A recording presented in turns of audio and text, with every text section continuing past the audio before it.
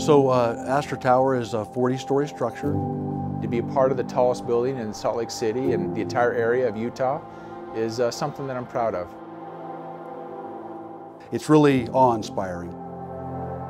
The Jacobsen team wanted this project to take on because of what it's bringing.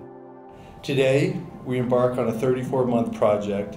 We've taken a dream, and today we turn it into a reality. You know, being able to build this product, a 40-story tower downtown Salt Lake is challenging. You take a look at just the sight lines for this project. It's a little over 0.6 of an acre. The experience that you get from this type of construction it's unbelievable. The Kensington Investment Company owns this project, and so just their vision for this project is pretty incredible. They care about what they're doing, and they care about bringing downtown life into Salt Lake City.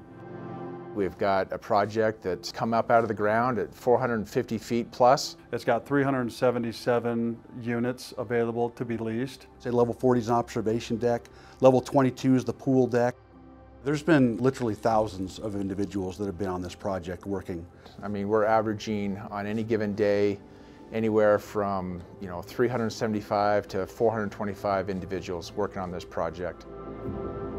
Everybody is very excited to be here, wanting to do the best job that they can possibly do to make this the jewel that everybody's expecting it to be. One of the great memories that I have on this project is the topping off celebration.